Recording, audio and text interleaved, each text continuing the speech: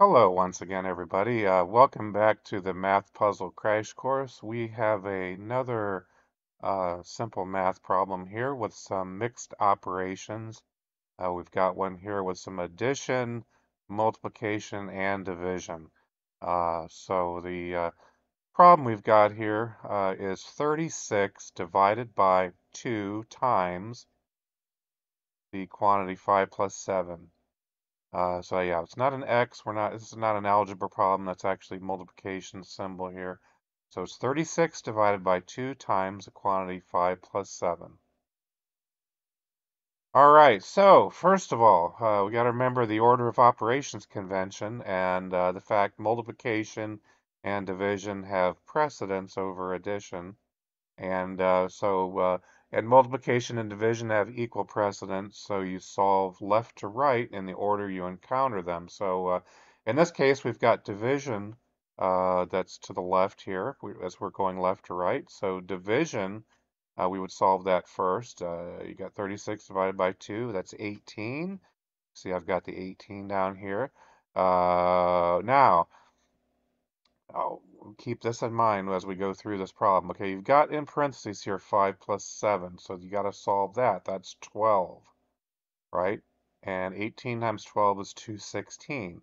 Now, if you're somebody who's memorized PEMDAS or BODMAS, you might be like shaking your head and screaming at the computer going, "Wait a minute, why didn't you do this at first? Why did you do this division before you did this inside of the parentheses?" Well, there's nothing wrong with solving the division and then solving inside of the parentheses as long, and please pay attention, as long as you understand that the calculations inside the parentheses do take precedence. I understand that. The order of operations convention is not so rigid that you can't solve in an efficient manner as long as you get the correct answer and as long as you understand the order of operations and the precedence. So I could have gone ahead and just solved inside of the parentheses first, right? I could have said 5 plus 7, that's 12. Then 36 divided by 2 is 18. 18 times 12 is 216. So yeah, you get the same answer that way, right? You get the same answer. The thing is, when I divided, okay, you go back to the way I did this at first. I just did this division first. Now, that had no impact on this, what was in parentheses whatsoever. So it's not like I went through here and said 36 divided by 2, 2 times 5 is 10, and then add 7. That would be incorrect. That's going against the order of operations, okay? I understand that, and hopefully you understand that as well.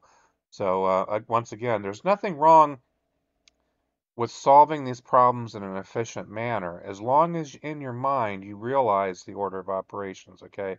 I can't stress that one enough. So anyhow, you can double check these problems too. Like this is on a Windows 10 computer. You can use the scientific mode. Be careful when you do this on a Windows computer. Normally there's what's called standard. I think the default is a standard mode. You have to go up here, click on this hamburger menu, and select scientific.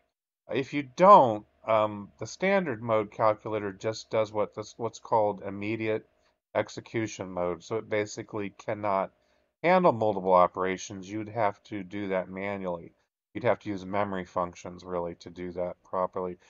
So you can see here, if you enter this in the scientific mode, it can handle multiple operations. You get the right answer of 216. So, yeah, that is the correct answer.